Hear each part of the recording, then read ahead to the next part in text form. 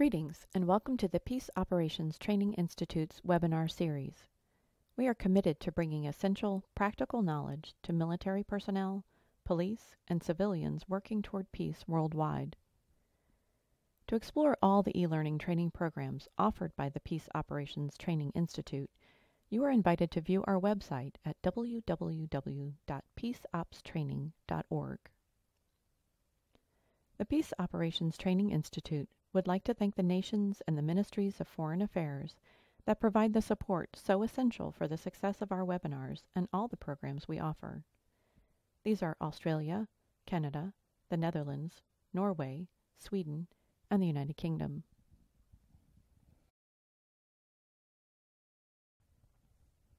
In this webinar, Dr. Harvey Langholtz, the Executive Director of the Peace Operations Training Institute, interviews Dr. AnnJanette Rosga, previously a Gender and Security Fellow with the Geneva Centre for the Democratic Control for Armed Forces, and more recently Executive Director of Transpositions Consulting, and the author of the POTI course, Preventing Violence Against Women. Greetings. I'm Harvey Langholtz, the Executive Director of the Peace Operations Training Institute, coming to you today from POTI headquarters in Williamsburg, Virginia, in the United States. And it's my pleasure to welcome you to this installment in our live webinar series.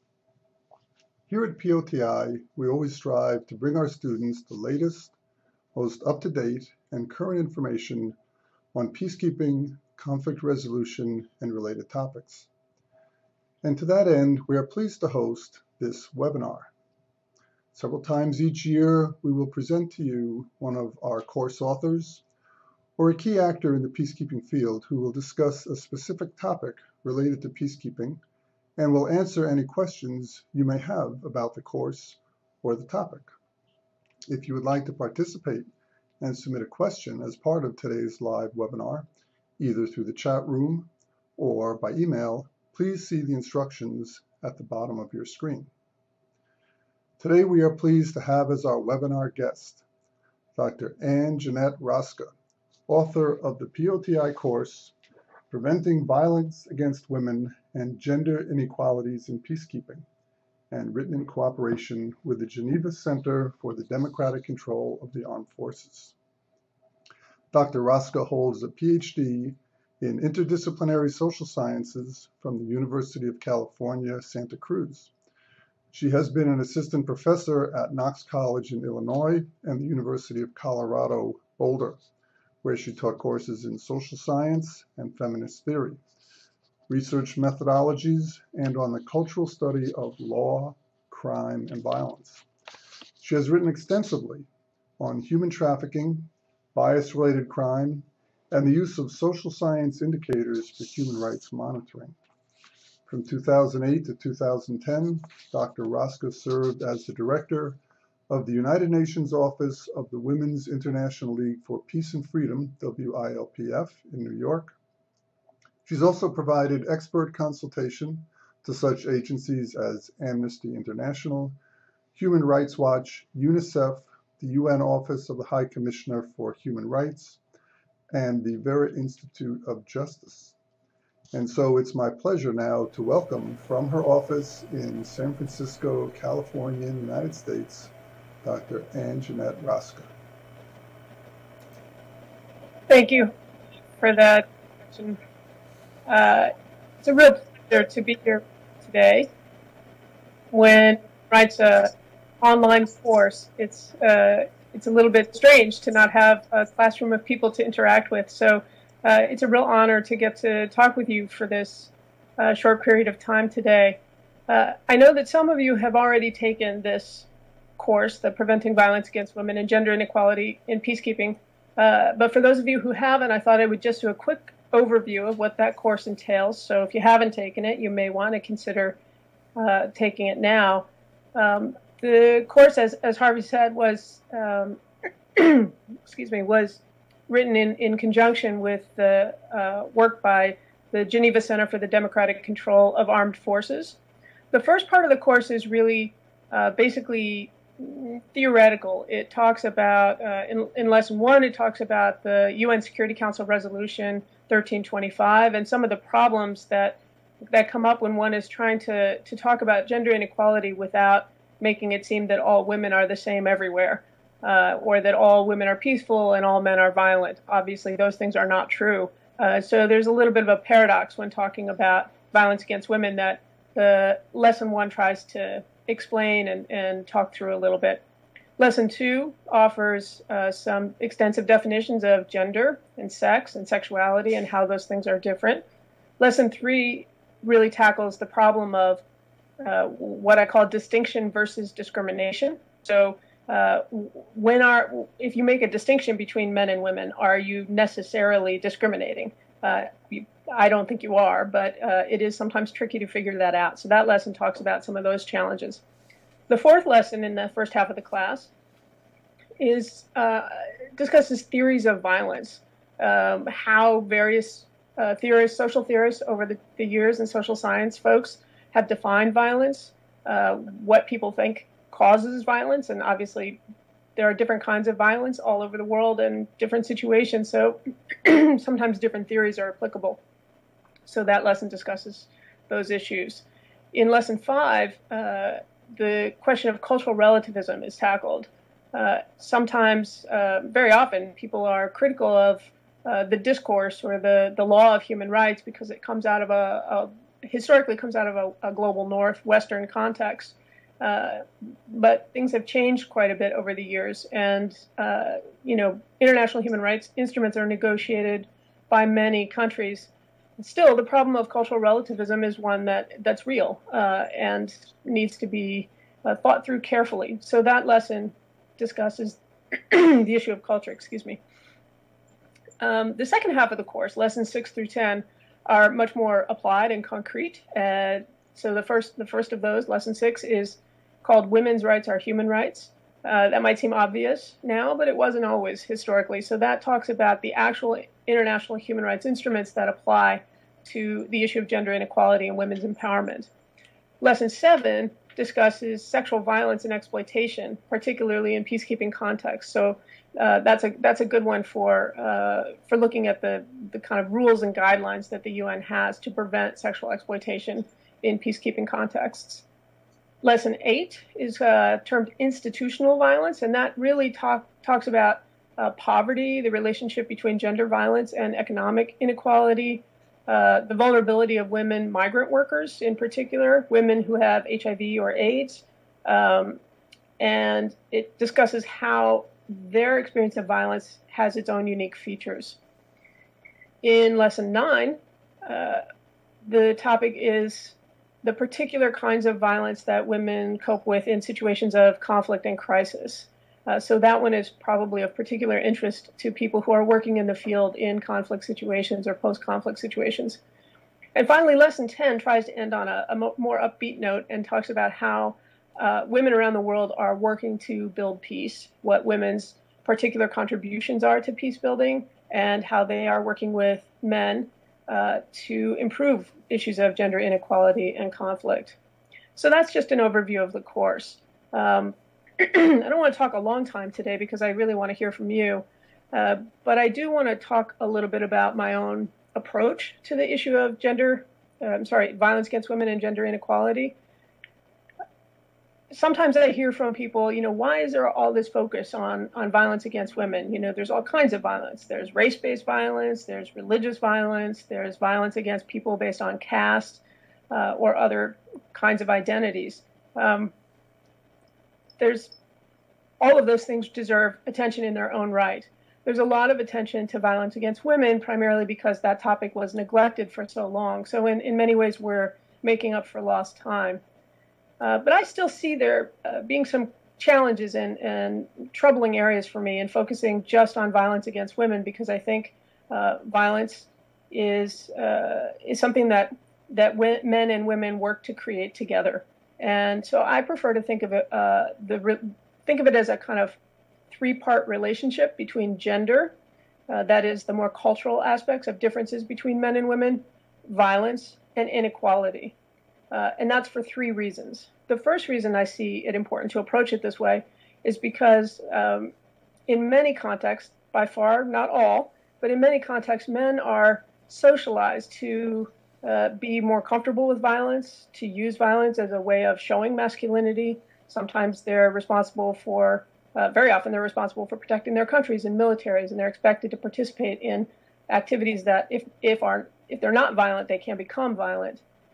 Whereas women, on the other hand, are socialized to be more better conflict resolvers sometimes. Again, there are wonderful examples of men who resolve conflict.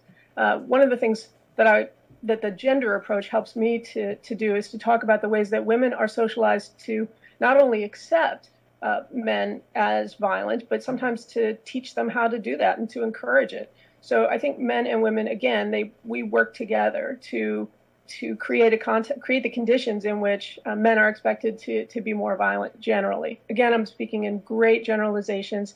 There are many, many differences around the world and in different places. So think of these as broad generalizations. The second reason I think the gender violence and inequality lens is helpful is because not all violence, but a lot of violence can be seen as related to enforcing what are traditional gender norms, so that boys who act in ways that are considered more feminine are often beaten up, if not just made fun of. Men who don't participate in violence, who say are conscientious objectors from the military, may be considered more feminine, and sometimes things are done to them to discourage that resistance. Women, on the other hand, if they act in ways that are more physically forceful or actively violent, are considered aberrations, or they're considered not to be real women. So violence and gender work together in this way that it shows that our gender norms are so important to us that we will use violence to enforce them. And I think that that's an important piece of this the problem of violence against women and gender inequality that needs to be attended to. And the third reason, finally, that I think the trio is important, gender, violence, and inequality, is because there's a great deal of social scientific evidence that shows that communities experience more violence or engage in more violence when there is inequality of any kind, particularly socioeconomic, but gender inequality as well. And when there are great inequalities in a society, that's when you're more likely to see violence. Social scientists used to think that communities suffering from poverty would be more violent, but we now know that it's not poverty per se that produces violence, but great inequality between people in particular communities. And inequality is the thing that is much more likely to produce violence. So it's important to understand that it's not just gender inequality that produces violence, but other kinds of inequality as well. And that's why I like to talk about that threesome, the gender inequality and violence work together. So that's pretty much my approach to this topic, because the course gives you a very good sense of everything I have to say on this topic, or most things. I think I'd like to stop talking now and hear from you, whether you have any questions about this, what you think is important, what issues you think are most pressing to you in your work, and just take the opportunity to hear from you. So I'll turn it back to Harvey to facilitate our conversation. Well, thank you, AnnJanette. I appreciate your summary of the course and also addressing some related issues. And yes, we do have questions we received from several students, and I'm pleased to read these to you. The first one is from Gabriella. She's Romanian and currently deployed at MINUSTA, the UN mission in Haiti, and I note that she is currently enrolled in your course and 2 other courses as well. Here's her question. She says, I work in the police force, and I cannot understand the violence against women from other women in the same situation in the workplace. Is this due to jealousy, nature, or an imitation of the male system? It's very interesting that women in such an institution, dominated by men, are not very united. Tell me, do I have the wrong perception, or is there violence against women from women? Gabriella, thank you for that question. I really appreciate it. Of course, you're not wrong. If you're seeing it, it's there. I think it would depend a lot on the particular situation to identify what it is that is, excuse me, is responsible for this. But I think a couple of your explanations are probably appropriate. First off, I should say that we often have an understanding as women, when we identify women as being in a sort of more oppressed category, we think, oh, well, all women should get along, or all women should sort of be in this together. Well, women are human, and we have conflicts with each other just as we have conflicts with men, and men have conflicts with men. So the expectation that women are necessarily going to get along just because we're women is probably one that gets us into some trouble. But I do think you're right that especially working in a predominantly male or all-male workplace, there are unique pressures on women that produce a conflict between them, if not violence. So jealousy certainly can be a factor. If women perceive their opportunities for advancement to be more limited, they can sometimes act out against other women in the perception that will help them professionally. There's also, as you say, the modeling of male behavior. If sometimes more masculine behavior traits are rewarded in the workplace, and women have the perception that unless they demonstrate those traits, they're not going to advance as much. And there's some data to indicate they're right about that. So there are real pressures on women to behave in ways we might traditionally associate with masculinity. So conflict and violence and so forth. But again, I personally, I shy away from any kind of definition that attributes violence to nature. And there's a good long explanation for that in the course, but that's for another time. But I think you're absolutely right to observe it. And it's good to think about and to help other women to think about why it is that we engage in that behavior as well. Well, thanks for that. I appreciate it. And now I'll go on to the next question. This is from Pearl in Uganda, and she asks, please give a clear-cut explanation about women empowerment, since most African women always lived to think that norms or culture have made things the way they are and are almost settling for the status quo, which is leading them into poverty, gender-based violence, and inequality. Thank you, Pearl. I think you're right. Women all over the world, not just in Africa, we tend to think that the way things are is the way things have to be, and social change is difficult. It means that you're going to rub up against people who don't want to see things change.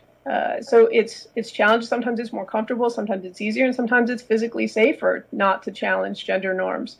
But anytime you want to move toward a community, a society that's more rights respecting and equal, you're going to have to do a little fighting for it. I hope not violent fighting, but fighting that, that help. One of the things I think is most important actually is helping women to feel more comfortable with conflict, so that we feel we have ways of supporting one another, and men have ways of supporting women to feel like, it's okay to experience conflict that occurs when we're challenging gender norms. But you asked for a clear-cut definition of women's empowerment. There are actually a number of different theories about that, or different definitions. The UN's official definition has 5 components.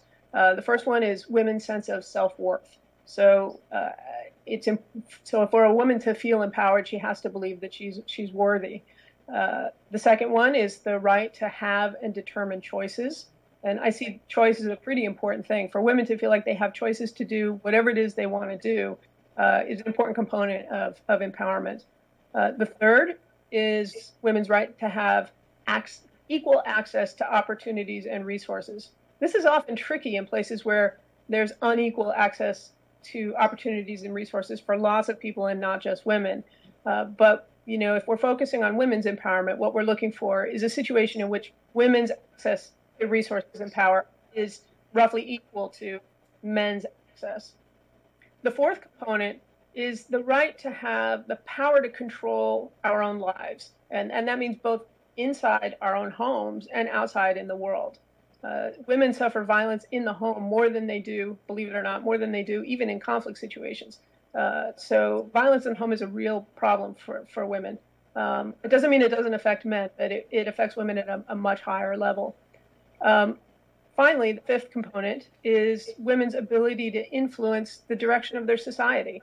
So this might refer to women being, having equal representation in governance bodies like legislatures and courts, and also being able to be activists and advocates for their own rights. So being able to influence the world in which you live is a very important part of empowerment. So I hope that answers your question. Yes, I'm sure that did answer the question. And now I have another question from Mohammed in Egypt, and I note that he has already completed 15 courses, so congratulations. And here's his question. I took your course some time ago, and I still think that the Western brain controls all the views which are related to human rights in general. I also think that we in the East have different views concerning human rights, which are somehow rooted in customs and traditions. My question is, why do we not combine the Eastern views with the Western when we speak about human rights? Mohammed, that's a great question. And I would say if you've taken 15 POTI classes, you probably have a pretty good sense of this yourself. And if you're seeing this pattern, I would trust your judgment on that. I do think, there certainly is a historical emphasis in our development of human rights that is dominated by the global North. I do think that there have been a number of participation by, excuse me, countries of the global South in helping to shape what counts as human rights, especially economic, social, and cultural rights. And if you did my course, it's probably been too long ago for you to remember the specifics, and certainly I don't remember those specifics. But there is that lesson that I talked about on culture and cultural relativism. Really talks about the ways that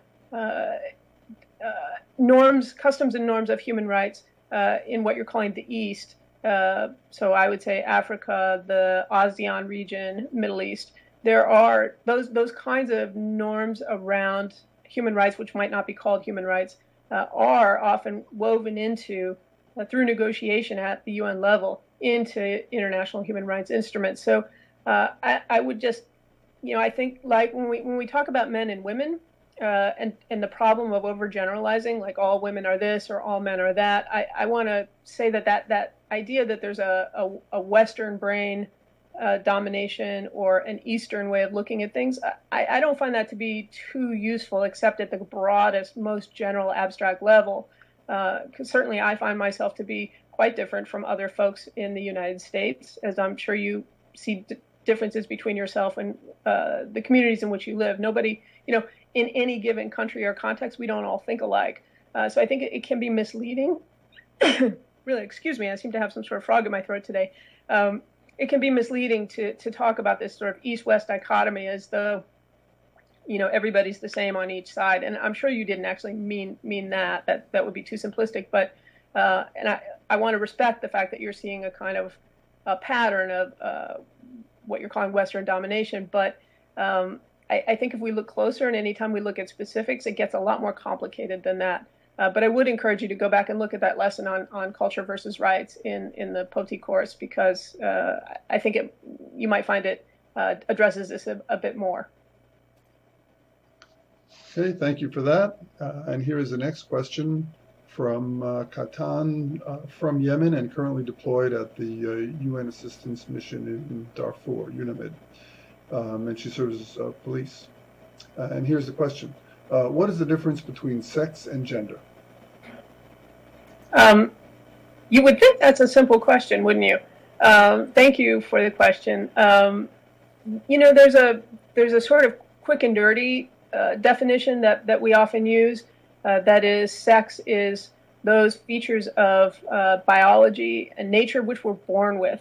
So, female genitalia, reproductive organs, male genitalia and reproductive organs, and that those things are sex and they're natural. And typically we understand those things to be fairly unchanging, whereas gender is what we think of as those aspects of sex norms and gender roles that are more cultural, that our societies have decided are appropriate for us. So you can look across societies and see major differences in what men and women are expected to do. So it might be appropriate for women to engage in work in one place that is not appropriate for them in another, and same goes with men. So that's the sort of oversimplistic definition.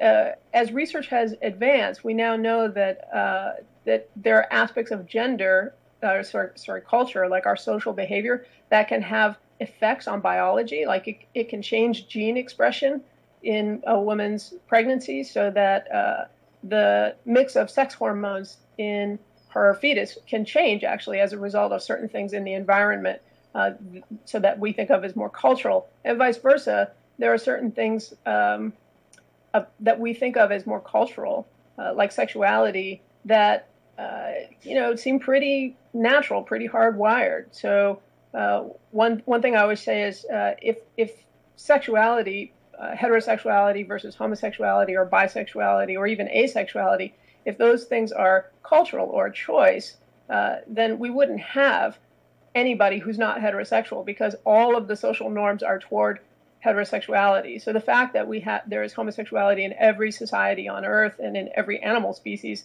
leads me to think that there are certain things about nature that culture really isn't capable of just transforming.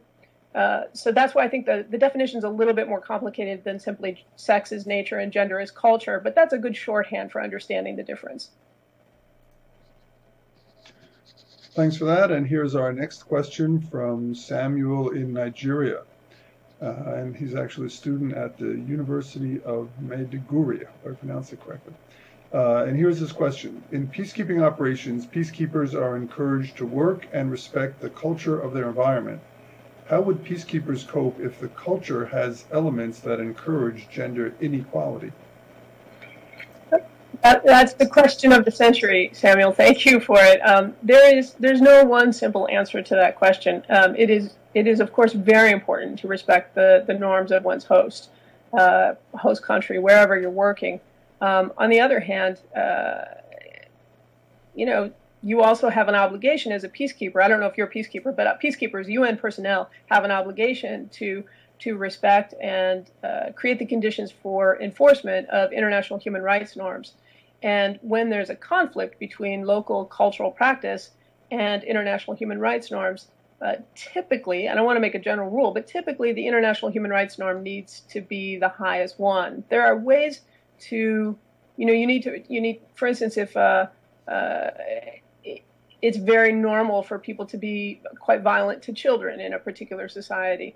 The international human rights norm, because there are treaties to protect children's rights, the Convention of Child Rights, for instance, the UN's responsibility is to uphold those practices, even against local cultural norms. But there are ways to do that are more culturally respecting than others. Every culture has, and first off, divergences within it. So there are going to be people within the culture who disagree with practices like gender inequality or violence against women or violence against children. And if you can identify those elements, the parts of society that are troubled by the kinds of practices that you see as troubling, that are in violation of human rights, working with them is very important, because they are part of that culture too. There's no unified single culture anywhere. There are always kind of differences and conflicts within cultures, and it's important to kind of look at what are the values within any given society that are actually consistent with international human rights, even if actual practice seems to violate it. That's a much more complicated and long topic. So I encourage you to look at the course, the culture versus rights section of the course. But also, if you have other questions, I'll give my email address at the end, so you can reach out and we can discuss it a bit further. Thanks for that. And here's the next question from Isidore in Nigeria. And she asks, I would be very grateful if you would tell me how I can get the full course material on preventing violence against women and gender inequality in peacekeeping. I have already viewed the samples provided online. Well, I think I'll answer that question myself, if I may. And the answer, Isidore, is go to our website, www.peaceopstraining.org. Go from there to the student classroom. If you're already a student, then you're aware of that. If you're not yet a student, just become a student. You can click there.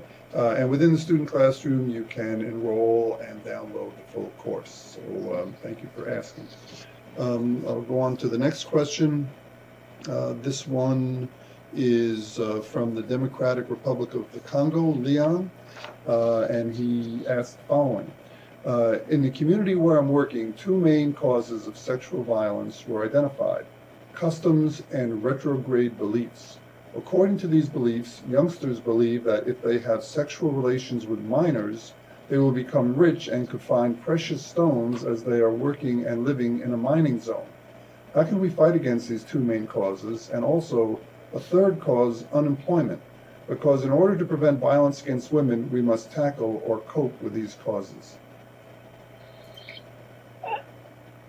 I actually saw this question in advance, and I think I might have misinterpreted it the first time around. You're saying that youngsters believe this, or people in the society you're talking about believe that sex with youngsters will bring access to wealth in the form of jewels or other valuables.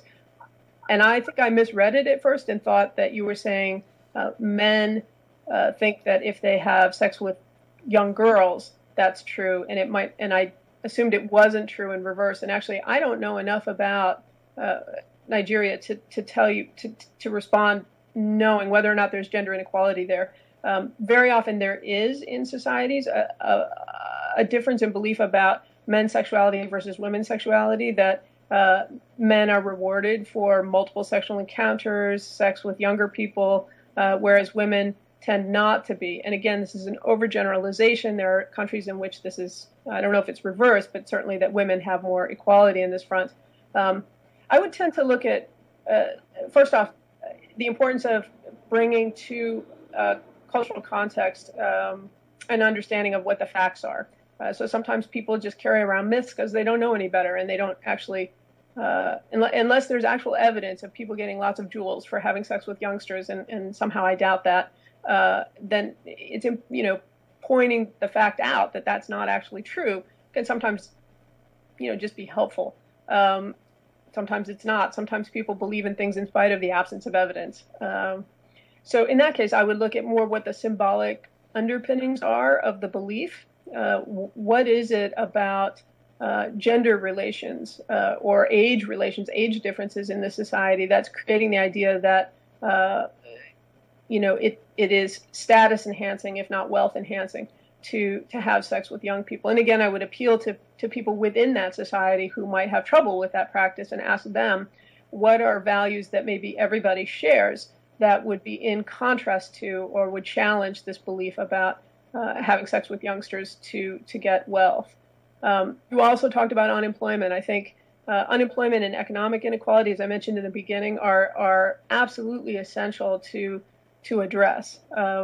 They are intertwined with gender inequality. There are some places where men are struggling more economically than women, although the majority is the other way around. Women struggle more economically. But economic inequality is a huge problem. It leads to a lot of violence, whether or not it's related to gender. And you're absolutely right that unemployment needs to be addressed.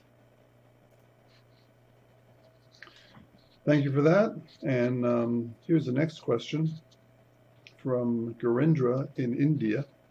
I'm sorry, I couldn't quite hear you there. Yeah, Garindra is the name of the person submitting the question from India. And this is a troubling question, but let me read it. Okay. He writes, with due respect and regards, I wish you for your success in this training initiative. I have been a victim of such violence. I am an unfortunate father of the deceased, whose 24 years genius daughter was coldly murdered and faced dowry death on 25 January 2010 after 45 days of her social marriage. I'm having many questions in my mind, untold to anyone, living for the sake of saving more girls and women on this earth. Otherwise, there is no wish to live after such a tragic loss of my beloved one. So even before I pose the question to you, AnnJanette, let me express my gratitude and sympathy to the gentleman who posed this question and for sharing this situation with us. So thank you very much. And AnnJanette, I'll let you answer the question. You have my condolences as well. That's a terrible, terrible thing to have to experience. And you're certainly not alone, I'm sure. The first question I would have is whether there are any support groups available, or that perhaps you might be interested in forming yourself for other fathers who've gone through this experience, fathers and mothers. The murder of a young person and a daughter is a devastating, devastating loss. And I think you're right that fighting against it to try to prevent that sort of thing in the future is a good way to help oneself recover and to deal with grief and to feel like the death of your daughter can have some meaning. Words sort of fail me. There's not really anything sufficient to say in the face of such a tragedy. But I really commend you, and I think you're very brave and a compassionate person to want to turn this tragedy into making the world a better place for women and girls. And again, we'll put my email I'll tell you my email address at the end, and if there are resources that I know about, or I can think of people who you might contact, I'll certainly provide those. But thank you so much for submitting your comment. Yes, thank you for submitting that question, and thank you, AnnJanette, for answering it. The next question is from Oyvind in Norway. He has a bit of a long introduction and then the question. Here it is. First, let me thank you, Dr. AnnJanette Rosga, for your job on the POTI course, Preventing Violence Against Women and Gender Inequalities in Peacekeeping. This is maybe the most important issue when it comes to success criteria for UN peacekeeping, at least seen from my perspective. In Norway, we have developed what we call operational monitoring teams. And one of their tasks is to look into the demographic in a mission area of operations and see how this should reflect on mission operational concept. How do we operate in an environment with gender inequality in the best way for the civilian population and for the mission? This could have impact on how we put together units, use of gender advisors, and so on. To utilize this information, it will hopefully reduce the violence against the women and children in the conflict area, and also utilize the potential these people have to restore lasting peace. And then he says, here is my question. I just want to hear your views on how the leadership in UN peacekeeping operations handles this type of challenge and how your course will help the peacekeepers in this regard. That's a big question. And I'm sorry, I missed your name. Harvey, would you mind telling me that again? Oyvind. Oyvind. Thank you for the question, Oyvind, and for your observations, which seem very sound to me. I'm not really the best person to ask to evaluate how the UN is dealing with gender inequality in peacekeeping situations because I'm an outsider. I think folks, unless I've been asked to actually look very carefully myself at specific programs, I would feel uncomfortable making a judgment one way or the other. I do know that women who do that work, who evaluate how the UN is doing, think that there's a long way to go. And I haven't seen anything to change my mind about that. But I also think there are a number of very fine peacekeepers, peace support operations personnel who are working very hard to improve gender inequality. So I'm sorry, Harvey, would you mind repeating just the question portion of that? Yes, his question is this. I just want to hear your views on how the leadership in UN peacekeeping operations handles this type of challenge and how your course will help the peacekeepers in this regard. Well, my hope is that, going to the second part of the question, my hope is that the course introduces those who take it to Security Council Resolution 1325, which is a really powerful resolution that all countries now, or most countries have adopted. And it calls on the one hand for recognizing the unique challenges and violations that women face in conflict and post-conflict situations, but more importantly, on the second hand, it talks about the importance of involving women in peace-building operations at every level, so all the way up to the highest negotiating level. It's not because all women think alike or all women are necessarily better at peace thinking than men are, or peace negotiating, but due to socialization, women do have some special talents in this area, and also they represent more than half the population. So if there are not women engaged in the highest levels of policymaking and peace-building operations, then those operations are going to be lacking. So the course, I think, will help people to understand what the legal obligations are of countries that have adopted 1325 and maybe have not yet fully implemented them. Furthermore, I think it will help. It raises these kinds of difficult questions about what do you do when international human rights norms seem to conflict with local cultural norms, how to think about that. And so those kinds of tools, I think, are very helpful. I've gotten feedback from people that they found the course helpful for that reason. It also gives a lot of really excellent examples, many of them gathered by the Democratic Control of Armed Forces group, that show how women have been and are involved in peace building, whether or not it's through the UN. There's some good examples in the course of the UN doing well in this area, and so I think that's always important to know about. So I would encourage people to look at the course and also to be familiar with both aspects of Security Council Resolution 1325. Excuse me. Well, thank you for that answer, and thank you also for mentioning the topic of UN Security Council Resolution 1325. We actually have a total of 4 courses in this general area. One is the course that we're discussing now, Prevention of Violence Against Women. We have a second course, Gender Perspectives in Peacekeeping Operations. And then we have 2 courses actually on the implementation of Security Council Resolution 1325. So all of these are on our website, and thank you, AnnJanette, for mentioning those.